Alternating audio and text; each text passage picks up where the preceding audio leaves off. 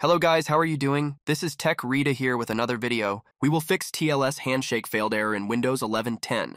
So, let's get started. Press the Windows key and type date and time settings. After that, select the date and time settings option from the search results as shown in the below image. On the date and time settings page, make sure you select the Set Time Automatically toggle button to turn it on for enabling Windows to set the time automatically as per time zone. Next, adjust the time zone correctly as shown in the below screenshot. Also scroll down the page further and click Sync Now button under Additional Settings for syncing the time as per the Windows time server. Once it is done, close the date and time settings page and see if this worked. Press the Windows key on the keyboard to open the Start menu and type Internet Options and hit Enter key. This opens up the Internet Options window on the system. Once the Internet Options window appears, go to the Advanced tab as shown below. Then scroll down the list of settings to the bottom.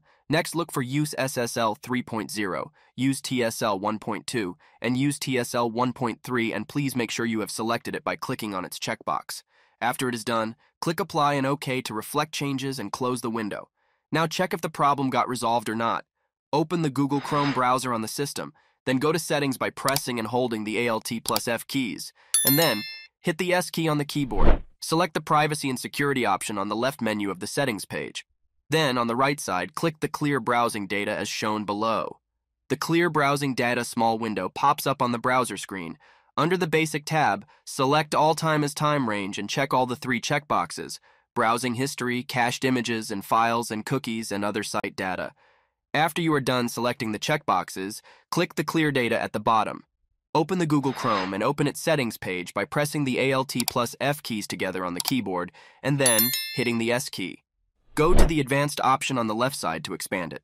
Scroll down and you will see Reset and Cleanup option as shown in the below image. In order to reset to its default settings, click the Restore Settings to their original defaults on the right side of the settings page. Wait till it resets the browser. Once it is done resetting, click the About Chrome option at the bottom of the menu on the left side. On the right side, make sure Chrome is up to date, and if not, please update it. After this, close the settings page. Thanks for watching. If it helps, make sure to hit like and subscribe.